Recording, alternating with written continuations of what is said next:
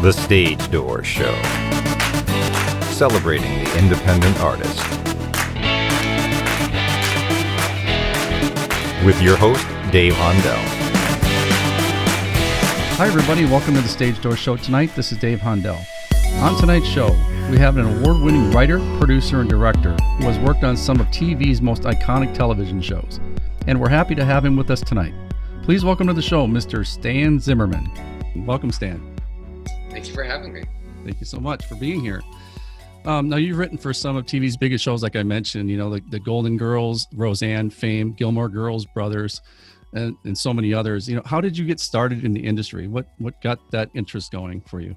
I started at a very young age, like 7, in my bedroom, creating ideas for TV shows, actually. I was so unpopular that nobody would play with me. No, we don't need to have like the string quartet, sad story. But I created my own TV network in my bedroom.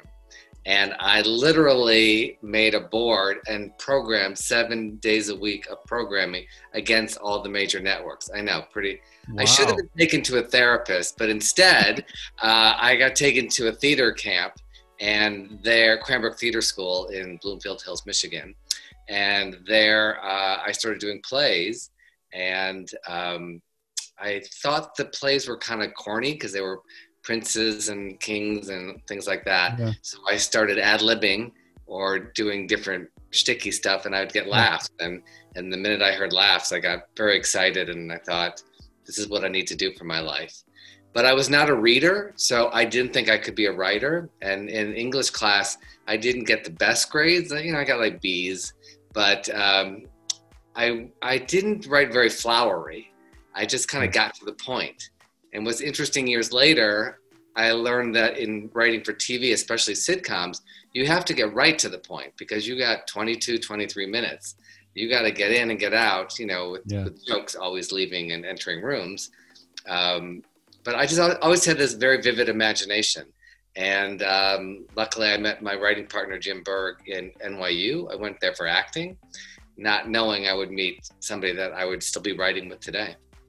Now, growing up in Michigan as a child, did you ever dream that you were going to be where you are now? Of course. Yeah. I used to tell my little sister, I was living in a mansion. I don't know if it's a mansion, but it has high ceilings. And but I said I would be in Hollywood. And I really always dreamed of what this world would like. For our 13th birthday, our bar mitzvahs or bat mitzvahs, my parents said you could go anywhere in the world, we'll take you to. My brother picked Israel. Where did I pick? Hollywood. I had to go to Hollywood, yes. And it was just the most exciting thing, I'd ever seen. And, got to go to the Brown Derby. And as we're walking out, someone dropped their peppermill, that you have on your, yeah. So my mother picked it up and handed it to the woman, and I looked, and the woman was Ann Miller, the movie star. Wow. And I'm like, oh my God, Ann Miller. Yeah, so it was very exciting. And I think we also chased another man down the street thinking it was Woody Allen, but it was just an old Jewish guy who was very nervous. It wasn't Woody Allen, okay. It wasn't Woody Allen, but he probably wondered why this, little kid was like chasing after him with his autograph book. Wow. Yeah, I can relate to that. I grew up loving movies and TV, and I had my first trip to Hollywood too, and it was a trip of a lifetime. So I can completely relate to you. I could go to movies every night. I remember my father was kind of strict, and he said you could only go to one movie a weekend. And I'm like, that is the dumbest rule in the world. Like, why couldn't I just live at a movie theater? I guess he wanted me out playing sports, but that was not going to happen. What was your favorite movie growing up? I have to say it's The Wizard of Oz. And I didn't see it in a movie theater. I saw it as, in my house, and it was only once a year because we didn't have VCRs back then. Right. And when my parents got a dog, they actually got a Cairn Terrier. And of course, we were so unimaginative, we named her Toto. Sure, of course. And they told us that she was related to the Toto dog in the movie. And of course, as a kid, you believe that. And you go to school and you tell everybody that. How that dog somehow ended up in Detroit, Michigan, I don't know. But she did, and we treated her like royalty. That's incredible. Talking about movies, Wizard of Oz, and to today, obviously the business has really evolved, from the TV shows way back when to now. So talk about that evolution and how does that change your writing? And, do you always try to stay ahead of the curve, knowing what's going on in pop culture, or you just try to really, have you ever sit in the writing room and think that you're actually creating pop culture, with the episode that you're working on? You have about 50 questions in that one question. So I could pick any road and go down there for like 3 hours and, none of us will be eating for a while, but, it'll be longer than waiting for the election result. But I've always been a fan and a freak about pop culture. I would just obsess about news from Hollywood, and I would cut out from the newspaper all the movies that were playing in town. Sure. And I had a cork wall and I'd put them up. And so I always wanted to know what actor was doing what. And I remember my father went to New York and he brought me back a Variety newspaper. And I memorized everything in there. I knew every play, what theater was at, how much money that play made. Sure. So I always loved pop culture, and I feel like what my writing is about, it's very commercial and pop culture oriented, but it always pushes the boundaries in some way. I don't purposely go to push the boundaries. It's just what I gravitate towards. I'm very sensitive and sympathetic about how people feel. So I think I just go towards, I have just my heart just is drawn to stories like that. And I want to tell them. And, but when you're writing them, you don't think, I'm going to write about pop culture. When, we're lucky enough to get on Golden Girls, I never thought, years later, I would be on a Golden Girls fan cruise with, over 1,000 fans, which I was at the beginning of this year, pre-COVID. Wow. I was on 2 back-to-back and met just the most wonderful people, men, women of all ages, and they've become friends. And it's been really a wonderful part of writing on shows like that. And it's just funny because people will come up and say, I don't mean to bother you, can I tell you this? And I'm like, are you kidding? Because writers don't get that. Actors get people coming up to them and talking about sure projects that they're in because they know their faces. And a little more now, because of shows like yours or just being with social media. But I love to hear, what people think of, certain lines or, and I'll go into these, like Golden Girl fan groups on Facebook, and they'll post little memes of lines that I wrote, like, no, I will not have a nice day. And I'll say, thanks, that's my line. And they'll like, what do you mean that's your line? Or that's incredible. People post a lot, in the past 4 years, Sure Jan from the Brady Bunch movies. Yeah. And that was something that we, wrote, and not knowing that it would end up being a meme, for so many people. That's amazing. And then also, Roseanne, you were part of that crew as well. And when you're on a production like that ends up being such a legendary show, and you were part of, you were nominated actually for one of the episodes, Don't Ask, Don't Tell, and back then, and like we talked about before, cutting edge. Did you ever, when you're sitting in that room, do you ever think that what the episode that you're actually writing is going to have that big of an impact? Well, I mean, I knew that she was a touchstone, and she really, at that time with Tom Arnold, they were in the news a lot. I mean, they just, walked down the street and suddenly they were on the news. I didn't have any idea that this subject of Roseanne kissing a woman would turn into a news event. I would be writing it during the day. I'd come home, if I was lucky to come home at 11 o'clock, watch the news, and they would be talking about our episode on the news. Because at the time, ABC said, you cannot film this episode. We're not airing it, you can't film it. And to the credit of Roseanne and Tom Arnold, they said, if you don't air it, we will buy it back, buy time on HBO, and air it there. So they were like, okay. And then they tried to get us to cut down the kiss to 2.3 seconds. And then Jim and I threw a big benefit for GLAAD, which is a gay and lesbian media organization, not knowing if the scene was going to be in there. We didn't know, because back then you just didn't know. And we had just CNN and everybody came and they're filming it. We had hundreds of people there. We were raising money for this group. and they kissed, and I just remember, 200-300 people in this huge disco just screaming because we'd never seen anything like that on TV before. Now it seems so like, really? It was all, pre-Ellen and Will and Grace. And, the cool thing is that being, I couldn't have done that if it wasn't for Soap and other shows before what we did. Yeah. And then see people stand on our shoulders to be able to, do even bigger shows in that arena. That's amazing. Talking about writing, a lot of our listeners are independent artists. Some of them are writers as well. But talk about that process, because I don't think a lot of people realize that when you're a writer for a show, you often work with a team of writers, and it's not just one or two people. Am I right in that? Yes. Usually it's, can be, 5-10 people. On Roseanne, it was 21 writers. Wow. So they brought in a lot of their stand-up comedy friends who had never written before, like Norm Macdonald and Laura Keitlinger and Sid Youngers and Pat Bullard. And they've all gone on to become writers. But at the time, they were just joke people. And so we would, we had to separate because there were so many people, you'd have different rooms. And Jim and I would run a room with some of those people like Norm Macdonald and talking to them. And Lois Bromfield was in the room.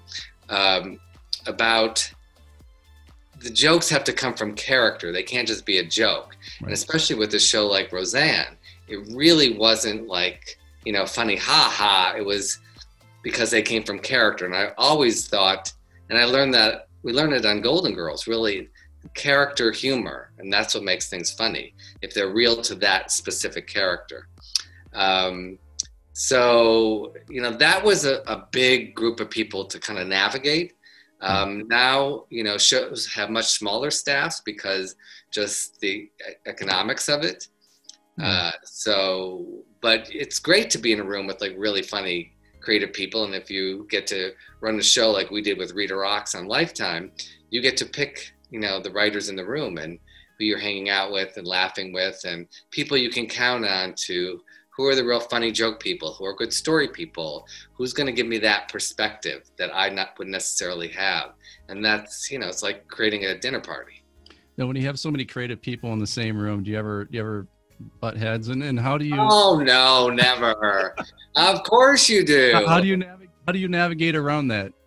Well, it's easier when you're a Libran like myself, who is very much into compromising and Sure. balancing everybody. Sure. But because I've written with somebody, a writing partner, since the beginning, I always had in my mind that it's about compromising and finding that balance. And so that muscle was already in me. I think at the beginning of my career, I would be, like the one that would raise my hand and go, why are those characters talking and why are they friends? And they'd be like, shut up. It's just they're friends because they're in the script. Like, don't think so much about it. So, obviously I had a learning curve, and, you have to learn, the biggest thing I learned was pick your battles. Sure. I think that's really in any business is you don't want to be that person to be like, no. Like, especially when you're writing on someone else's show, they are hiring you for your opinion, but you have to know when to back off and go, here's what I think, but if this is what you want to do, okay, how do I make what they want work? And Right. then when I get in that position, and it's my show, how do I explain to people what I would want? Right. And also you also do a lot of directing and producing in the theater as well. It's not just the TV and film, but as you can see your shirt, Pop-Up Playhouse, your theater company, and you've done a lot of productions and been, a lot of awards have come from that. But talk about the difference between maybe writing, producing, and directing in the theater versus a TV show and film. I mean, obviously they're different mediums, but do you prefer one over the other? Working in. I got back into theater after doing Gilmore Girls, and I did a reality show on Bravo called Situation Comedy that Sean Hayes of Will and Grace produced. And they asked me to direct this play, and I just loved it. I was like, I was in heaven. And so I started directing more plays, and then Larry Hirschhorn, a big Broadway producer, I was having drinks with him in New York, and he said, you're a writer, write a play. And I'm like, who wants to? I'm not going to write about myself, but I wrote about the world that I live in. Sure. And so one of the first plays I created was about actresses in an audition room at a network for a really bad sitcom. Oh. And called Meet and Greet. And Okay. I did that. And then created another musical. And both those I did with another writing partner, Christian McLaughlin, who worked on Married with Children. So I've always liked working with other people. I like being able to go back and forth and spitball with them. But we created a musical using TV theme songs, over 40 theme songs from I Love Lucy to Big Bang, Cheers and Friends and Golden Girls, obviously. And so we're still working on that one. It sounds great. Talking about theater, and I was telling you before we started recording that we have friends on Broadway, and unfortunately, a lot of young actors, struggling actors on Broadway and off Broadway are unfortunately out of work right now. It's dark until I believe next summer. So theaters across the world, everywhere. But and I've been doing mostly small theater in LA. We can't do theater now. Right. And I was really going more towards that in my career. I love television. I love movies. There's something about being in a theater with live people, especially a comedy. Sure. And I go to my plays when I direct them every night. And the actor's like, really, you're coming back? I'm like, why would I not want to be there hearing people, scream laughing after, during your lines? So I really was liking that and the intimacy of the theater, and also mixing art and advocacy with some of my theater projects of late. Right. And so that was kind of my goal, and maybe thinking of moving back to New York or having a certain project kind of getting me back to New York for 3-4 months and testing the waters and being back there. And I was actually back in New York in March, workshopping a new play. And then COVID hit, and we got one reading out, and then I got back on a plane and came back here, and I've literally been sitting here since March, yes, in the spot. Well, the difference between LA and New York, because that's something I wanted to explore also, because when you have theater in LA, are the works in LA different than New York? I mean, do you have to kind of keep that in mind where you're going to workshop it and play it depending on? Yeah, I mean, LA has this, it's LA theater. And also, when I started in theater here, over 10 years ago, it seemed very separate. There were the TV people, and then there were TV movie people and theater people. And it's like, why can't we all be together? Like, is it New York and London? So I kind of made it my goal to knock down those barriers. And I really have seen that evolution change. It used to be in the beginning like, oh, you're a TV person. And then now it's just like, we're all together doing it. And I wanted to create in LA spaces where anybody would feel welcome. You don't have to, if you're on a TV show, you don't have to work in this huge big theater. You could come do a play with me in a 50-seat theater. So I've been working with some amazing, wonderful people like Marissa Jared-Winokur from Hairspray, a Tony Award winner. Yeah, she did her first play, not a musical, with me in a 50-seat theater, and we just had the best time. Wow, that's great. What is in your career, what is the most memorable moment? Or you might have several, but what is your most right here with you? Oh, really? Well, that's great. Thank you, Stan. That's great, because I need the followers. I'm starting to really gain it, but this will really help, and I really appreciate you being on. I'm sure with me you're gonna just burst out. Yeah, the old Jew influencer. I've had so many wonderful moments, and that's why I kind of jump out of bed, because I don't purposely move or shift. It's like where things kind of have evolved and where stories I want to tell. Right. So I keep pushing myself, and Jim and I did that with our writing career too. Every time it kind of seemed there was a lull and sitcoms are dead, we got into writing movies and did the Brady Bunch movies, and then we got back into sitcoms, and then we rewrote the Annie musical for ZIMMERMAN on ABC, and it was Kathy Bates and Kristen Chenoweth and Alan Cumming, and it was crazy cast. It was great. So then we started getting into writing musicals, and that was really wonderful, and now getting into plays, and so just juggling all those things with stories and telling. Really, I love obviously telling comedy stories, but then also creating this piece right before I go using real suicide notes, which I created after a very close friend of mine died by suicide 8 years ago.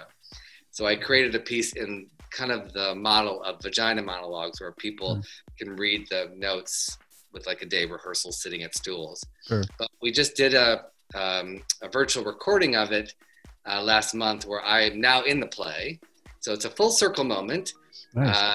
So originally I created it was just people reading all the notes. And then my director, Michael Wilson, suggested I put my story in it. So now the play is really about what happens to a funny comedy writer person when something tragic happens in their life. Sure. So I'm there acting virtually with Vanessa Williams and Blair Underwood. And, you know, that was a pretty amazing experience to have and to figure out ways to still be creative during COVID. Yeah, and that's one of the things. Other thing I was going to ask you about COVID, because everybody has. I knew you were going to ask that. Yeah, exactly. Well, I mean, the fact that you did like, you know, a Zoom, I guess, performance, we've seen that a lot, I guess, during COVID. But, you know, I think I've done like one a month. I've done a lot. Yeah. Okay. Some mostly live, but I've been starting to record a few of them. Yes. Well, it allows you to be creative still. And how do you draw your creativity? I mean, what do you draw your inspiration from when you start writing? I mean, is it everyday events that happen that you notice and like, oh, that's a great idea. Coffee and sugar-free Red Bull. So I would be a really good spokesperson for that. You know, it's just being alive and having your antennas. And when I started back at this Cranbrook Theater School when I was a kid, luckily they told me at 7.5 years old, as an actor, watch people. And I just got that in my head. I watch and I look and I like think of what are they saying over there? I make up dialogue, and sometimes my writing partners still do that. So it's just being inquisitive and listening and caring about other people and what's happening in the world. Sure. Well, what advice would you give my listeners as independent artists as they embark on their career? What's the one piece of advice that you would give them, and no matter what genre they're in, one piece. Just keep going, keep creating. I'm like, you know, those mazes. If you hit one thing, then figure out a way. Know where you want to go, but then you're going to be hitting blocks and people telling you no, or you are telling yourself no for whatever reason. Just keep figuring a way to get to that. And that's the wonderful thing about being an artist, is that you can create. No one can tell you not to create. You know, if you're a painter, you can take out whatever you're going to paint with, or if you're a musician, you sit there and what song am I going to write or sing? If you're a writer, you can turn on your computer and suddenly you have a creation. And then you find or if it's a play, you find actors that want to read your words. Yeah. I mean, there's got to be nothing better in the world to have something you've written down and having somebody perform it on the screen. That's got to be just a great ride. Well, the first biggest thrill when I first it hit me was on Golden Girls, when I would be standing on the stage and I would look to the right and there'd be like those, you know, stands of the studio audience of all ages screaming and laughing at your lines. And I would look over there and there would be like 4 of the most talented women ever on television saying the lines. And that was so super cool that that's amazing. That just, you know, makes me want to keep going. Or up to the thing I just did with Vanessa Williams, and there she is saying my lines. And I just am so blessed that I've gotten to work with so many wonderful people. How was it working with the Golden Girls? You know, the cast, like you said, they're amazing. Do you have like a funny story you can share? Oh, I have plenty. I'm saving some. I actually just signed a book deal. Oh, okay. With Indigo River, and it's called The Girls from Golden to Gilmore. And it's stories about all the wonderful women I've worked with, and Roseanne.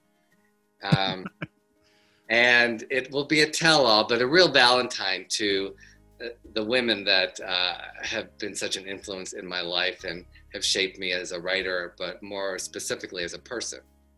Yeah, we can't wait till that comes out. So what other? I can't wait till I write it. I'm talking to you. I should be sitting, writing. Yes. So what other projects do you have that we can look forward to? I'm about to do a virtual recording of a play I wrote called Yes, Virginia. with Mindy Sterling from Austin Powers and Arnisha Walker. Love Mindy Sterling. Oh, she is brilliant. Yes. I've done a bunch of plays with her, and if I don't cast her in a play, she gives me crap about it in front of everybody. Yeah. So it's a 2-character play. We were supposed to do it in North Carolina in December, but because of COVID, we're going to be recording it, and I will be getting out the information. So if people follow me on social media, they can see Mindy and Arnisha in this really wonderful, heartwarming, but really funny play based on my mother and my longtime African-American housekeeper in Detroit. Wow. That's amazing. Yeah. It takes place on Christmas Eve. Oh, So wow. it's a nice holiday piece, but it has the humor, but also the reality of like a Golden Girls episode. Sure. That's great. I can't wait for that. Stan, I just want to tell everybody about your website as well. It's ZimmermanStan.com. And I loved going through your website. I think it's very well done. Just looking at your history, your bio, just growing up in Michigan. I'm a Midwesterner as well. I grew up in Minnesota, so I can kind of relate to the cold nice. Yeah.